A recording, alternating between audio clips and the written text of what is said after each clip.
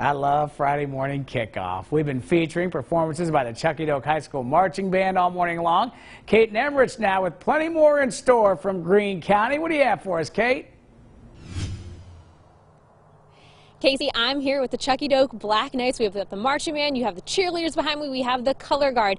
And it's a cold morning, but you know what? The best way to stay warm on a cold morning is to just keep on moving.